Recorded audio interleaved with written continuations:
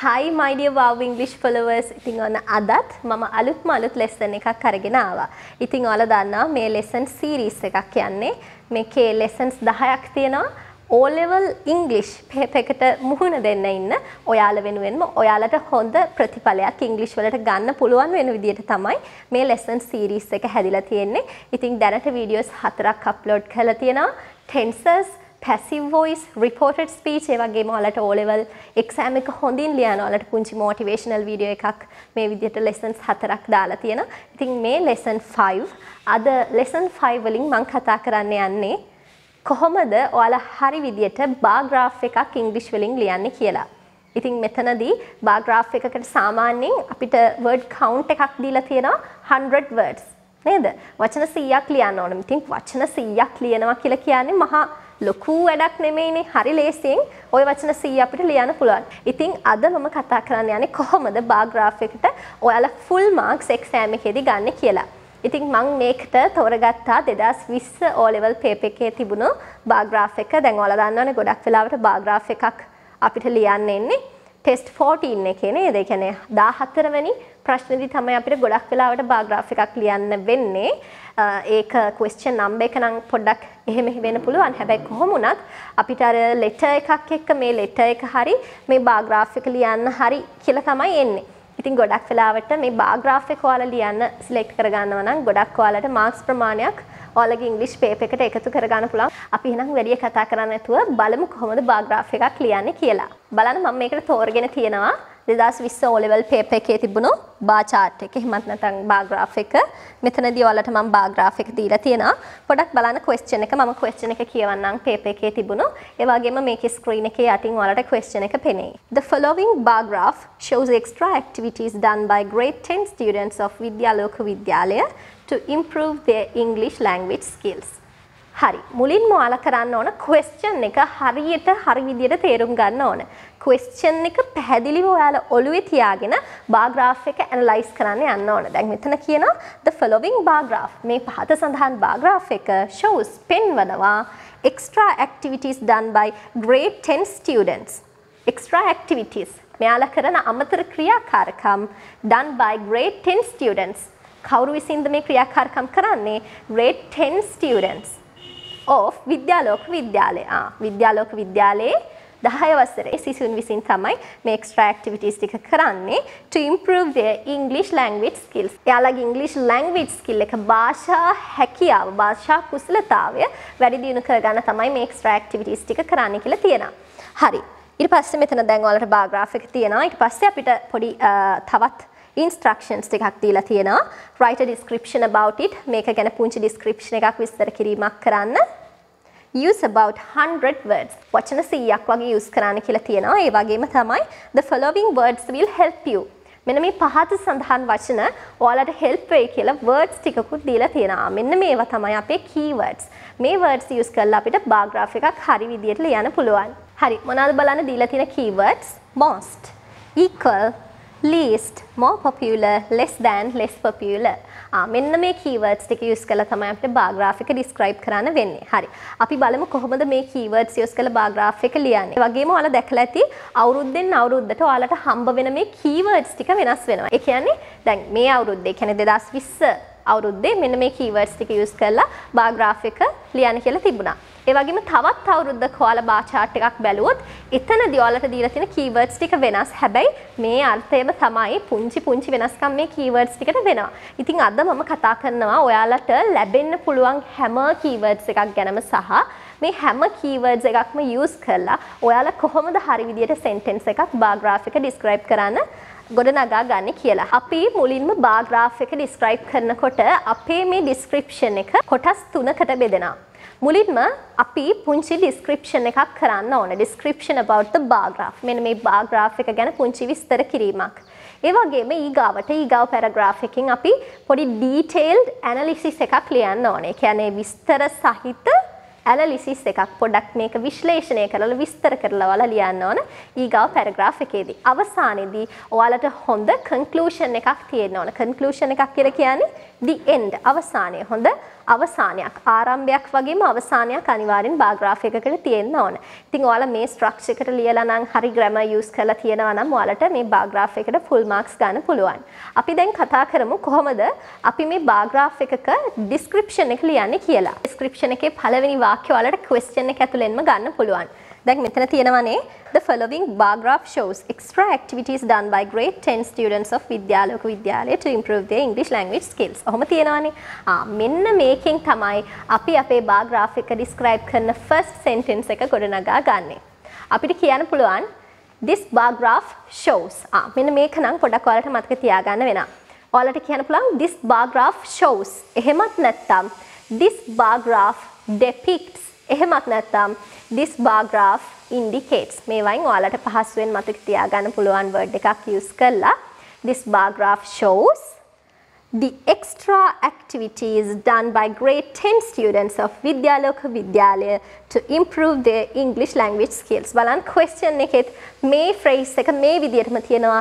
අපි අපේ bar graph එක describe කරද්දී first sentence එක විදිහට අපේ question එකෙන් ගත්ත කොටසක් එක්ක පොඩි connect කිරීමක් කරලා තමයි අපේ first sentence එක ගොඩනගා ගත්තේ. ඉතින් මතක තියාගන්න ඔයාලගේ first sentence එක question එකේම තියෙනවා. ඒ නිසා අර question එකේම තියෙන එක ආපහු repeat කිරීමක් තමයි ඔයාලට තියෙන්නේ. ඉතින් ඕක කරගන්න බැරි කමක් නැහැ නේ ඇත්තටමනේ.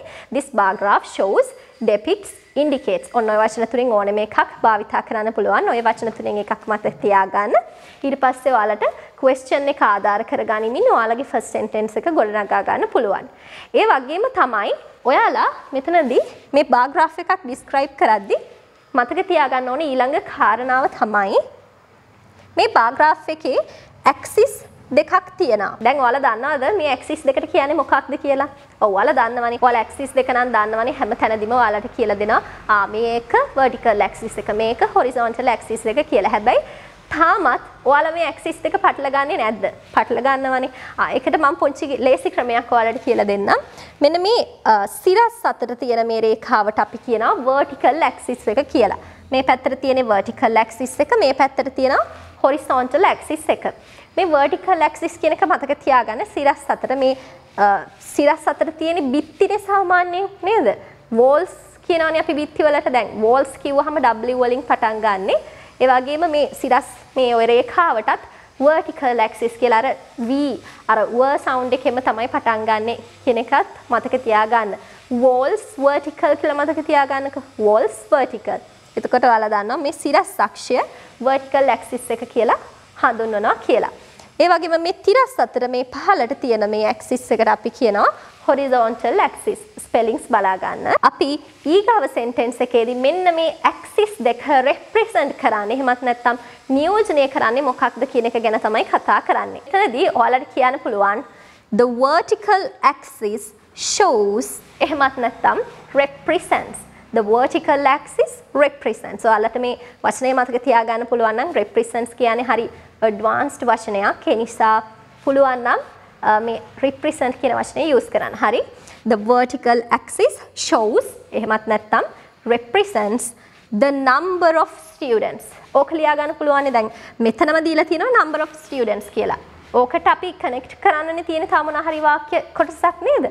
එහෙනම් අපිට කියන්න පුළුවන් the vertical axis represents the number of students while කියලා conjunction එකක් අපි use කරනවා මේ sentence දෙකක් connect කිරීම සඳහා. හරි?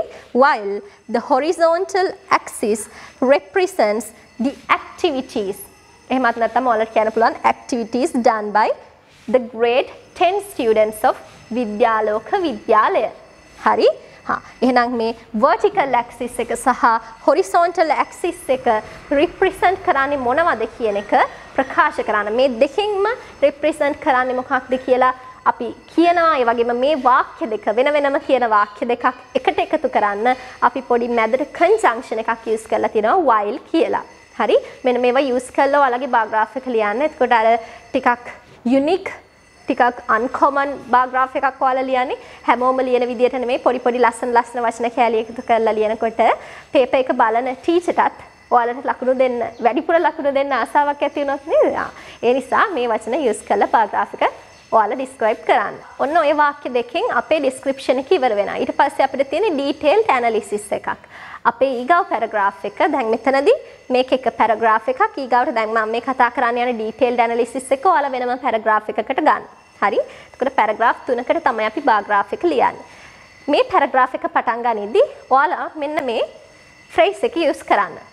According to the given bar graph. According to the given bar graph. එහෙමත් නැත්නම් according to the given statistics කියලා ඔයාලා use කරන්න. According to the given bar graph කියලා කියන්නේ මේ දීලා තියෙන bar graph එකට අනුව. According to the statistics කිව්වොත් දීලා තියෙන දත්තයන්ට අනුව. දැන් මෙතන දත්තනේ ඇත්තටම අපිට දීලා තියෙන්නේ. මේ එක activities කරන students ලගේ සංඛ්‍යාවක් දීලා තියෙනවා. ඒ නිසා එතන statistic එකක්, දත්තයක් නේද? එහෙනම් according to the given bar graph එහෙමත් නැත්නම් according to the given statistics කියලා ආරම්භ කළා. එතන කමාවක් දාලා ඔයාලගේ ඊගාව detailed analysis එක ලියාගෙන යන පටන් ගන්න ඕන. දැන් අර අපිට words වර්ගයක් දීලා තිබුණානේ මෙන්න මේ words use කරන්න කියලා. එතන තිබ්බනේ most සහ least කියලා වචන දෙකක්. දැන් ඔන්න ඔය වචන දෙක use කරලා තමයි අපි ඊගාවට description එක හදාගන්න යන්නේ. අපි analysis එක හදාගන්න යන්නේ.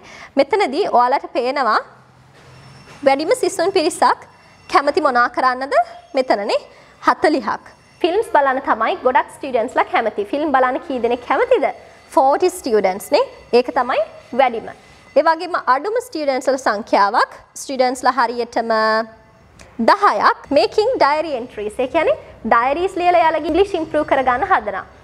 ෆිල්ම්ස් බලලා තමයි ගොඩක් අය English improve කරගන්න හදන්නේ.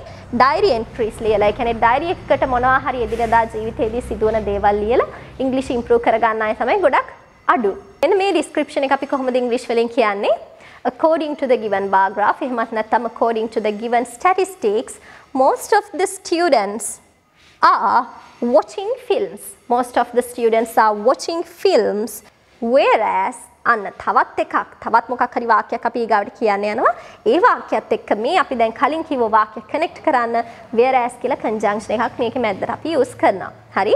Whereas the least number of students are making diary entries to improve their English language skills. To improve their English language skills කියන එක ඔයාලගේ අර question එකේම තිබ්බ එකක්නේ. ඒ නිසා ඒක අපි අමුතුවෙන් හදපු phrase එකක් නෙමෙයි. දැන් to improve their English language skills කියලා මෙතන තියෙන්නේ. එහෙමත් නැත්නම් ඔයාලට කියන්න පුළුවන් to enhance their English knowledge. To enhance their English knowledge. දැන් improve කියන එකට වඩා ටිකක් advanced vocabulary එකක් enhance. ඔයාලා දැන් මේ වචන දන්නවා නම් ඒ වචන use කරන්න. හරි? මම මෙතනදී කතා කරන්නේ ගොඩාක් advanced විදියට bar graph එකක් කොහොමද describe කරන්න කියලා නෙමෙයි. මොකුත්ම බැරි කෙනෙක්ට පවා ලකුණු කීයක් හරි bar graph එකෙන් ගන්න පුළුවන් විදියට තමයි අද මේ lesson එක මම නිර්මාණය කරලා තියෙන්නේ. හරි. ඔන්න ඔය විදියට අපිට එහෙනම් ඒ description එකත් English වලින් කියන්න පුළුවන්. ඊගාවට අපි ඊගාව description එකට යන්න කලින් අපි මෙන්න මේ වගේ words ටිකක් use කරන්න පුළුවන් අපිට. Moreover, further, furthermore. මේ වචන තුනෙන් කැමති එකක් use කරන්න. ඒ කියන්නේ තව දුරටත් කියනවා නම් තවත් තවද කියලා වල සාමාන්‍යයෙන් සිංහලෙන් essay එකක් ලියනකොට තවද කියලා කියනවනේ. ඔන්න ඕක තමයි moreover, further, furthermore මේ තුනේම meaning එක වෙන්නේ. එහෙනම් ඔන්න මොකක් හරි ගන්න ওই තුنين word එකක් අපි moreover ගමු. moreover අපි දැන් කියනවා equal number of students ලා ගැන. ඒ කියන්නේ සමාන සිසුන් පිරිසක් කැමති මොනවා හරි තියනවාද අන්න ඒක ගැන අපි දැන් කතා කරන්නයි යන්නේ. හරි equal කියන එකත් අර word list එකේ තිබ්බනේ අපිට මේකත් use කරලා වාක්‍යයක් ගොඩනගා ගන්න කියලා නේද? මෙතන බලන්න මෙන්න මේ activities දෙක. reading story books, singing songs. මෙන්න මේ activities දෙක සමාන සිසුන් පිරිසක් විසින්නේ කරන්නේ එයාලගේ English improve කරගන්න නේද? ඒ කියන්නේ හරියටම students ලා 30ක් තමයි මේ activities දෙක කරන්නේ. ඒ කියන්නේ සමානයිනේ. singing songs. ඒ කියන්නේ සින්දු කියලත් එයාලගේ English improve කරගන්න හදන students ලා 30ක්. ඒ වගේම reading story books. පොත් කියවලත් එයාලගේ English improve කරගන්න හදන තවත් students ලා 30ක්. 30 students. හරි. අපි කොහොමද මේක English වලින් කියන්නේ? The equal number of students are reading storybooks and singing songs to improve their English language skills. බලන්න හරිම ලේසි. The equal number of students are reading storybooks and singing songs to improve their English knowledge or to improve their English language skills. ඒ වගේම අපිට තව තිබ්බනේ more popular කියන එකත් use කරලා මේ description එකට add කරන්න කියලා නේද? more popular කියන එකට අපි මෙන්න මේ වගේ සිංහලෙන් ඉස්සෙල්ලා sentence එකක් ගොඩනගා ගමු. මෙතන තියෙනවා reading books. මෙතන තියෙනවා taking part in competitions. තරගවලට සහභාගී වීම. තරගවලට සහභාගී වෙන්නේ 20යි. ළමයි 20යි. ඒ වගේම reading story books. එතනදී ළමයි 30ක්. මෙතන 20 students, මෙතන 30 students. එතකොට මොකක්ද වැඩි? 30 students reading story books. ඒක වැඩි taking part in competitions වලට වඩා. හරි. අන්න ඕක අපිට ප්‍රකාශ කරන්න පුළුවන් more popular use කළා. ඒ නිසා අපිට කියන්න පුළුවන් reading story books is more popular than taking part in competitions. Hari, reading storybooks is more popular than taking part in competitions. ඒ වගේම අපිට ආයි කියන්න පුළුවන් මෙතන taking part in competitions. Competitions වලට සහභාගී වෙලා improve කරගන්න අය, English improve කරගන්න අය 20ක් ඉන්නවා. ඒ වගේම watching films බලලා යාළගේ English improve කරගන්න අය 40ක් ඉන්නවා. අපි කොහොමද කියන්නේ watching films, ඒ කියන්නේ films බලන අයට වඩා අඩු ප්‍රමාණයක් තමයි, අඩු ජනප්‍රියත්වයක් තමයි මේ taking part in competitions වලට තියෙන්නේ කියලා. ඔන්න ඔකට තමයි අපි less popular කියන එක use කරන්නේ. හරි? ඒ නිසා අපි කියනවා taking part in competitions is less popular. ඒක ජනප්‍රියතාවෙන් අඩුයි. Is less popular than watching films. අපි හැම වෙලාවෙදිම Dan එක තමයි සංසන්දනයක් කරනවා නම් use කරන්නේ. Dan කියන මේ word එක අනිවාර්යයෙන්ම comparison එකක් කරනවා නම්, සංසන්දනයක් කරනවා නම් අපි use කරන්නම ඕන. දැන් මෙතනදී අපි කිව්වේ taking part in competitions is less popular than watching films among the students. Students ලා අතර, among the students මේ විදිහට තව පුංචි වචන කෑලි ඔයාලට මේ sentence අතරට එමත් නැත්නම් sentence එකක් අගට use කරන්න පුළුවන් නම් ඒක අර ඔයාලට හොඳ English knowledge එකක් තියෙනවා කියලා paper එක බලන කෙනාට පොඩ්ඩක් අර පෙන්වන්න අවස්ථාවක් ඔයාලට ලැබෙනවා. ඒ නිසා පුළුවන් තරම් ඔයාලගේ English knowledge එක paper එකට දාන්න බලන්න. හරි. ඔන්න අපි detailed analysis එකකුත් ලිව්වා. ඊට පස්සේ අපේ conclusion එක තියෙනවා. conclusion එකත් වෙනම paragraph එකකින් පටන් ගන්න. conclusion එක පටන් ගන්නකොට ඔයාලට මෙන්න මේ phrases use කරන්න පුළුවන්. අවශ්‍ය නම් ඔයාලට කියන්න පුළුවන් according to the given bar graph. එහෙමත් නැත්නම් bar graph එකට යටින් නම් ඔයාලගේ description එක ඔයාලා ලියන්නේ. ඔයාලට කියන්න පුළුවන් the above bar graph. මේ ඉහත දැක්වෙන bar graph එක. හරි? the above bar graph. එතකොට කොහොමද අපි conclusion එකට ඒක ගන්නෙ?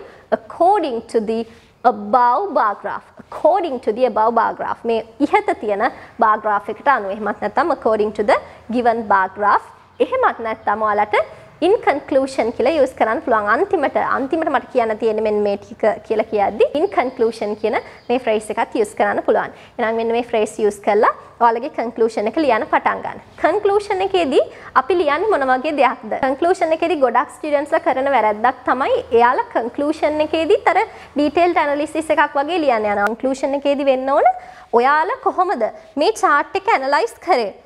සමස්ත මේ chart එක සම්පූර්ණයෙන්ම මේ entire chart එක ගත්තාම මේ chart එකෙන් මොකක්ද මේ ඇත්තටම අපිට පේන්න තියෙන්නේ? අපිට ගන්න පුළුවන් මේ chart එකෙන් මොකක්ද? එතනදී ඔයාලගේ creativity එක පාවිච්චි කරලා මොනවා හරි conclusion එකේදී අවසානයේට ඔයාලට මේ chart එක ගැන කියන්න පුළුවන් overall comment එකක් අන්තිමට conclusion එකේදී ඔයාලා ලියන්න. දැන් මෙතනදී ඔයාලට පේන දෙයක් නෙමෙයි grade 10 students ලා විද්‍යාලෝක විද්‍යාලයේ grade 10 students ලා විවිධ විදිහේ දේවල් try කරනවා එයාලගේ English improve කරගන්නනේ. watching films, taking part in competitions, reading storybooks ඔය විදිහ ගොඩාක් දේවල් ගොඩාක් various ways try කරනවා නේද? ගොඩාක් විවිධ දේවල් try කරනවා. මෙන්න මේක අපිට conclusion එකේදී ලස්සනට කියන්න පුළුවන් නේ. අපි එහෙනම් පටන් ගමු. In conclusion, මම මේ phrase එක ගන්න. ඔයාලට අවශ්‍ය නම් according to the given bar graph ඔය ටික ගන්න පුළුවන්. මම මෙතනදී in conclusion ගන්නම්. In conclusion, we can clearly see that අපිට පැහැදිලිවම පේනවා. අපිට පැහැදිලිවම දකින්න පුළුවන්. We can clearly see that. එහෙමත් නැත්නම් ඔයාලට කියන්න පුළුවන් it's visible that. It is visible that. It is visible that. ගොඩක් වෙලාවට අර it's කියලා අර මේ contractions ලියන්න එපා ඔයාලා writing paper එකේදී. මොකද writing paper එකක් කියන්නේ එතන formal වෙන්න ඕන. ඔයාලා contractions use කරන්න එපා ඒ වගේ අවස්ථාවන් වලදී. හරි? එහෙනම් it is visible that.